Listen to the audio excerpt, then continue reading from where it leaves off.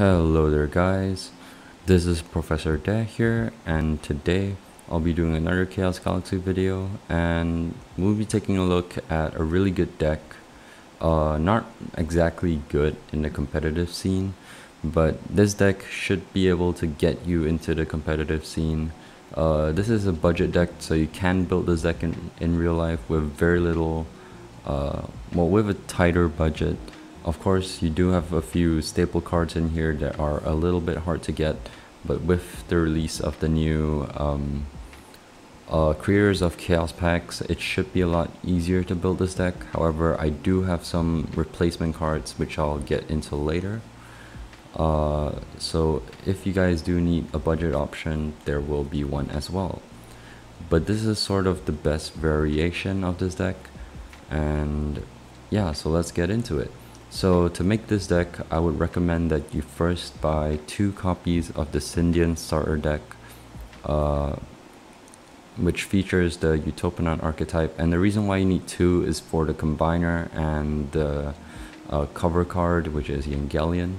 But yeah, let's just get right into it and you'll see along the way. So first we start off with the planet Sindian. Not much explanation to do here. It's obviously gonna be our planet card, but the planet Sindian is gonna allow us to sort of protect our weaker creatures with our stronger ones.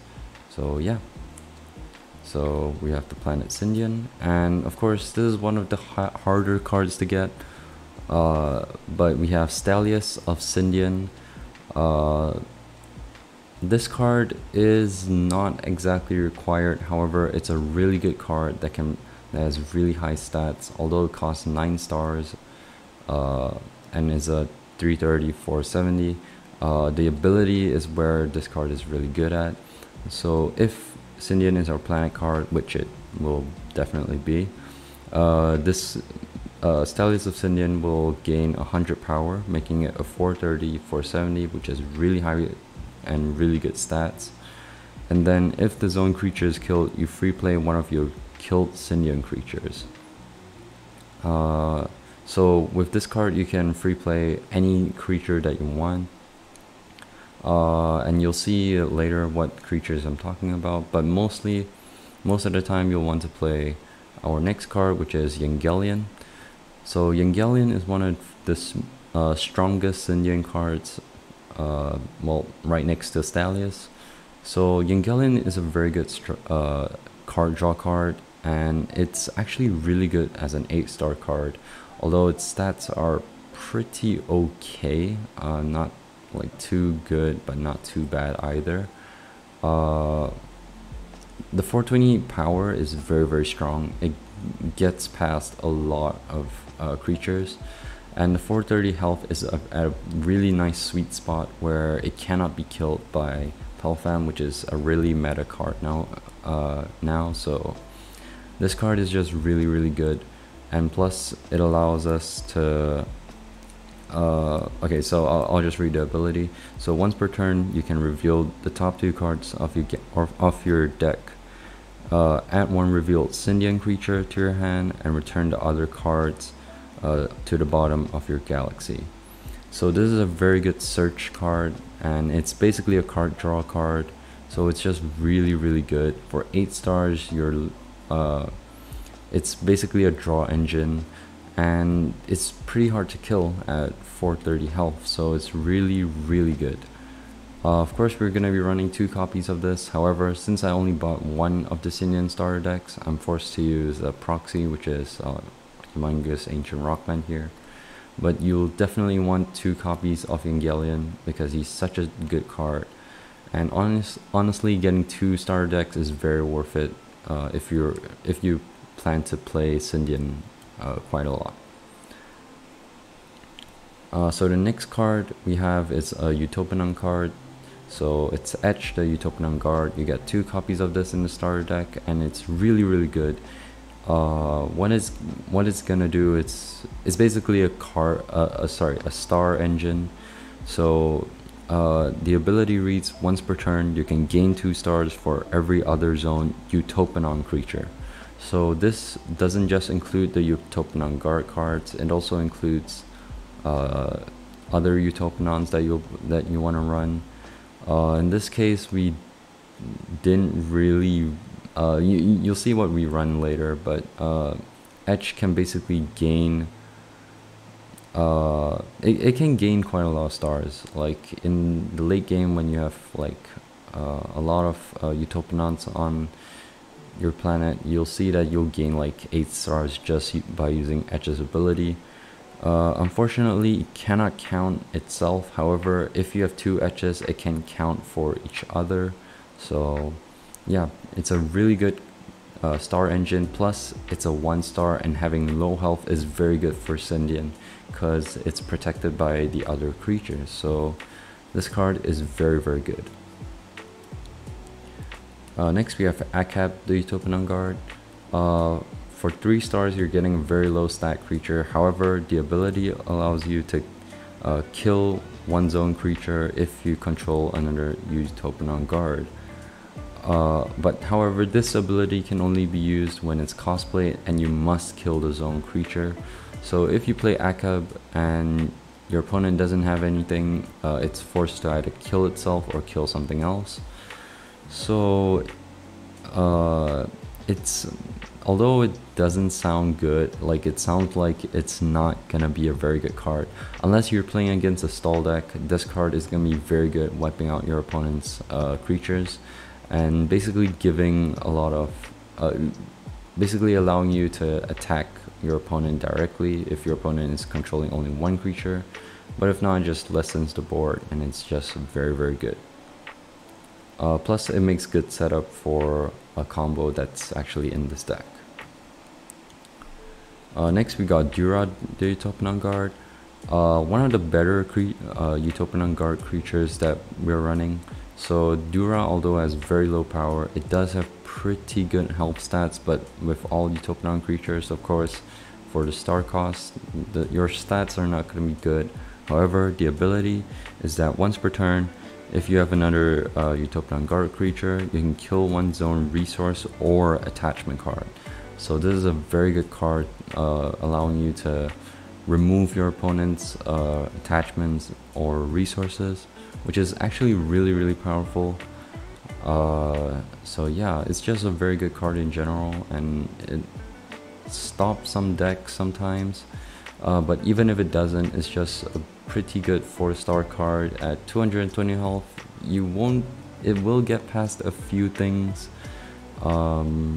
But yeah, also the ability can be used multiple times, so that just makes this card even better. Next we got Thaddeus, the Utopanon General. So this is actually a rare in the deck, so you actually get 2 copies of this card, which is really nice. So it has 220 power and 200 health, so very low for a 6-star.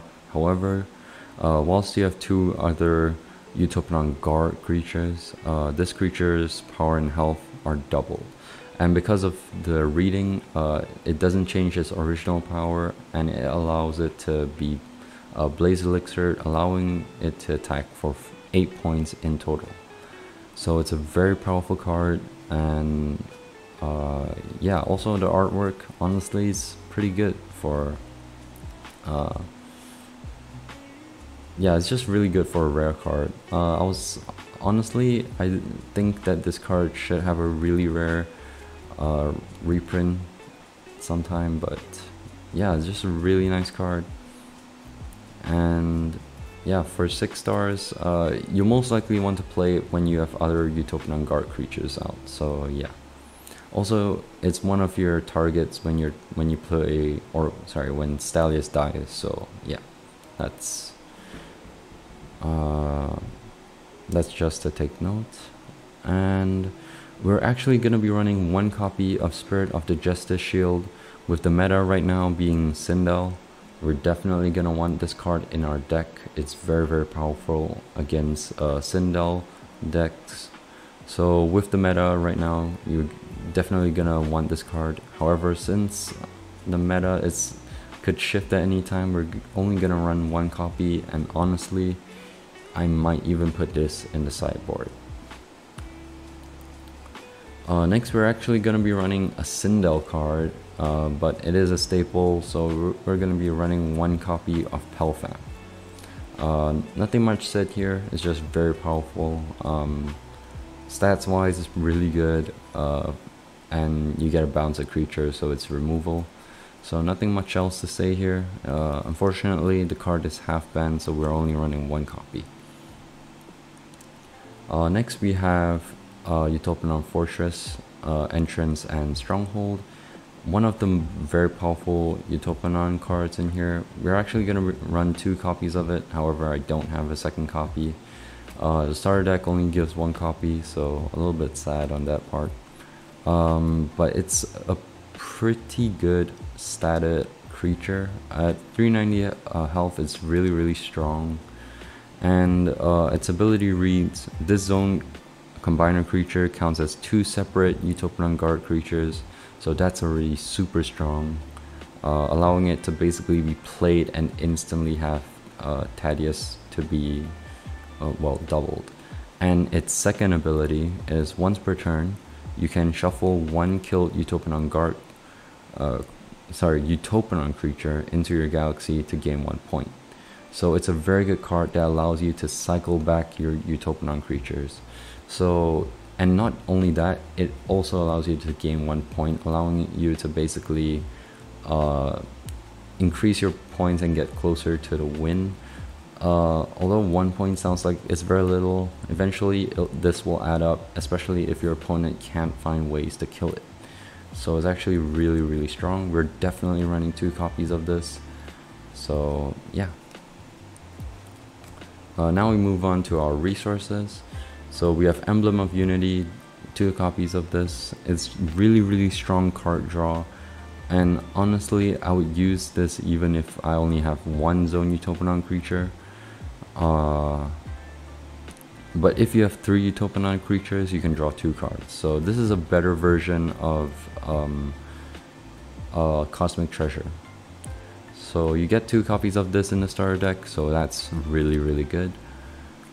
Emblem of Bravery is another Utopanon card, so you just free play 1 of your Utopanon guard creatures, which is very strong. Although it's not gonna go well with Acab, you're able to pull out your Duras to basically get your resource and attachment removal engine out, or you can get your Star Engine, which is the most powerful card to pull back from this, with this card.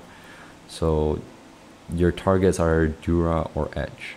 You'll rarely want to target Acab. So yeah, 2 copies of that.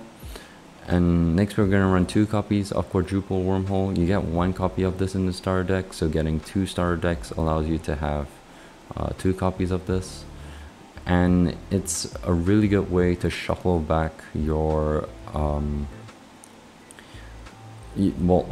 your Sindian creatures actually, which is basically all your creatures here except for Pelfam. So you can shuffle back Stalius, you can shuffle back you can even shuffle back the Combiner, which is really strong.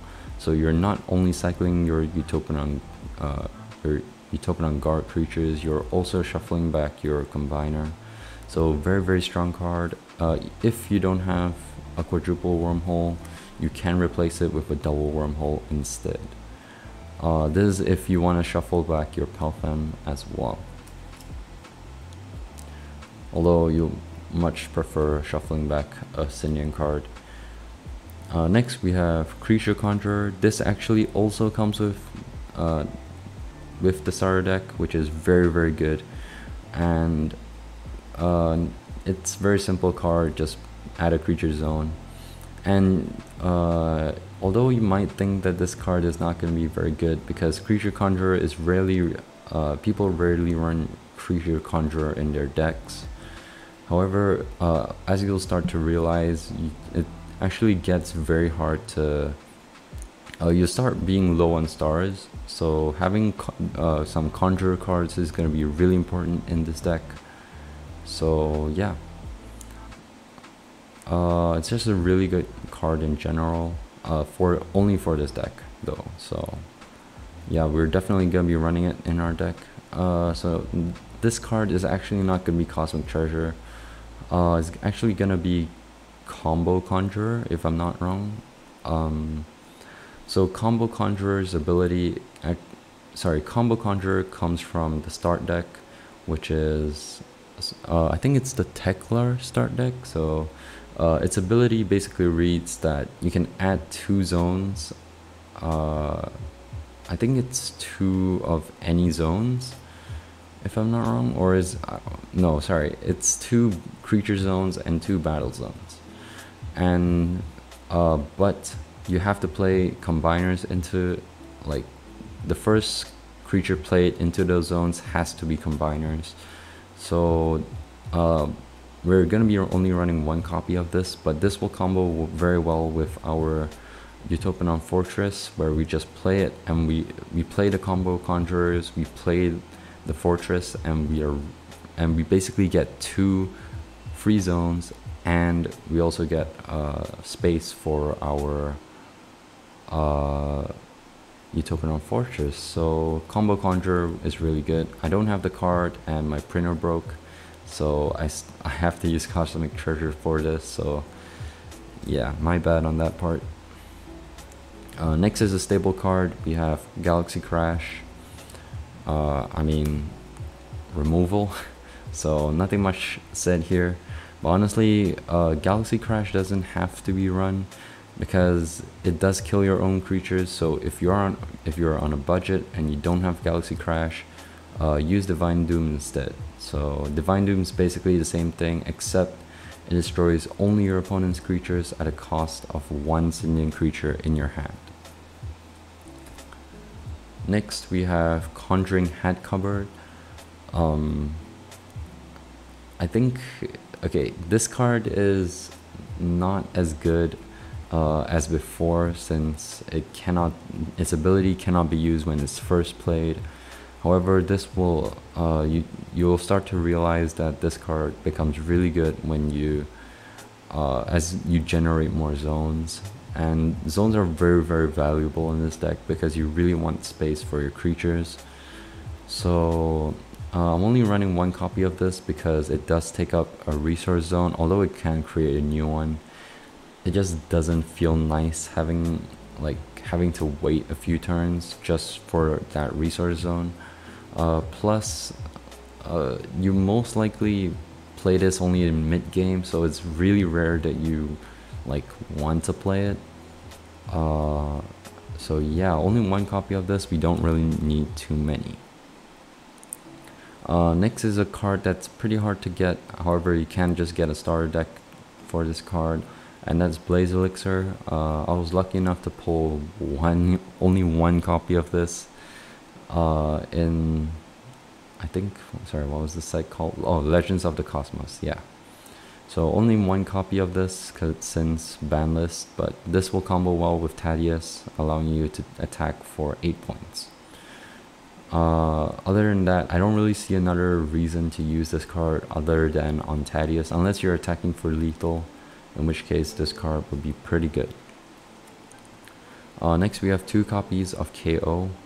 You actually get 1 copy of it in this deck, so that's really, really good. So getting 2 copies of this deck gets you 2 KOs.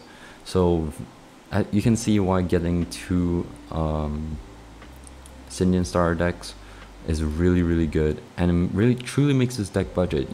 As we've seen earlier, this deck is honestly 90% 2 Sindian starter decks, so this is a very good deck to start out, but at the same time be competitive.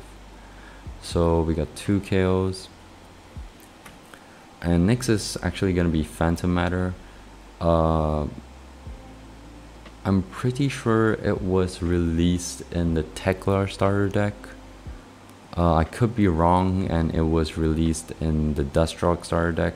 But if it is released in the Teklar starter deck, you'll definitely want to get it for the Combo Conjurer card. So it's a kill 2 birds with 1 stone thing. But Phantom Matter is just a really good staple card in general. And the last card is Beast of the Black Hole. Staple card as well.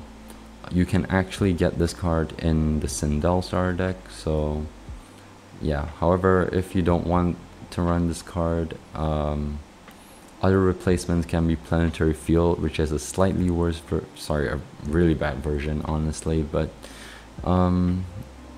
yeah, you can replace it with Planetary Field if you want to. So yeah, that's the entire deck for Utopanons. I think this deck is just really good and very easy to build. It doesn't require a lot of good cards, I would say. It has like budget variations where you don't need to run Galaxy Crash and instead run a Divine Doom. Oh, also, Divine Doom comes with the starter deck as well, so getting 2 starter decks gives you 2 copies. So honestly, if you're trying to build a competitive deck, but you kind of want to budget out, this is the perfect deck for you. Of course, there are a few expensive cards or hard cards to obtain, but if you somehow get them from packs, it'll be really good. Or if you don't have them, there are replacements, and I'm about to show you them right now. So here are just some replacement cards that you can run. Starting off, we have Time Flash Portal. This is honestly also a sideboard card. So Time Flash Portal is very strong in allowing you to attack more aggressively. So if you go for a more aggressive playstyle, you would definitely want to run this card. Trincleric, this is another sideboard card, but you can put this in place of maybe, I think you can sort of replace this with, I would say, Pelfam if you somehow don't have it. So yeah, although it's not the same, it's gonna be a little bit more defensive playstyle. So yeah, this can also be a sideboard card if your opponent has a lot of resource, like removal through resource. Black Hole Blocker. Honestly, I would try to replace this with certain cards. You can replace this with Beast of the Black Hole if you don't have it. It's a more defensive playstyle though, so yeah. Meteorite Storm, I would honestly put this in sideboard in case your opponent wants to run like a lot of resources for some reason, but honestly Dura is enough. This card is just here if you somehow want to budget out or something, but you honestly like start to realize that you barely need it. Next is actually Cosmic Treasure, so you can actually just run Cosmic Treasure. In this deck, you may tend to run into card draw issues, like not having enough cards in your hand to play down, so Cosmic Treasure is actually really good in this deck as well. However, it is a little bit difficult to obtain Cosmic Treasure. You have to purchase the Shia starter deck for it if you want a copy. Next is actually the Turn Utopanon. You get 1 copy of it. Yeah, you get 1 copy of it in the starter deck, and it's really good because it acts like a fake slush infestation, where it not only like occupies a space in your opponent's planet, but it also gives you a Utopanon guard creature on your planet, so you're sort of using your opponent's planet for the effects. Additionally, if I'm not wrong, this works with Etch very well. So because Etch's ability is gain 2 stars for every other zone Utopanon creature, so the turn Utopanon counts as 2 into Etch's ability, allowing you to gain 4 stars just for playing 1 card. So you have a net gain of like 1 star from playing it, but honestly you'll definitely have like 2 Utopanon creatures, so like another Utopanon creature on your planet, so you'll definitely earn like 6 stars or something. So yeah, it's just a pretty good card, but honestly if you want to run it, I would recommend to run 1 copy, because your opponent's planet might be filled with creatures as well, so it's a bit risky. Last card we have Dupap. This is to get back some Utopanon creatures onto your battlefield to trigger Utopanon effects. So you get 1 card, you get 1 copy of this card in the starter deck as well. So if you realize, you can honestly fully build a really good deck by getting 2 copies of the starter deck. So hope you guys enjoyed the video. I really wanted to make a video like this where I could do a budget deck. If you guys want to see more budget decks, I'll try to find some and make some, because Chaos Galaxy is honestly really hard to make good decks out of, especially without a singles market, and the fact that cards are manufactured by the game crafter. Zach is looking to release some Planet Collection, the Planet Collection, which hopefully allows these cards to be a little bit easier to get. But until we know like every single card in the set, we can't really depend on it at the current moment. But yeah, I hope you guys enjoyed this deck list. If you want to use this deck list in untap.in, I'll leave the deck list in the description below, where you can copy paste it and upload it into Untap. But yeah, hope you guys enjoyed the video. If you did, be sure to like, comment, and subscribe. And yeah, let me know what planet you want, or what deck you want me to build next. And I'll try to make the deck. Hopefully my printer gets fixed so I can do other deck lists. And yeah, I'll see you guys next time. Goodbye.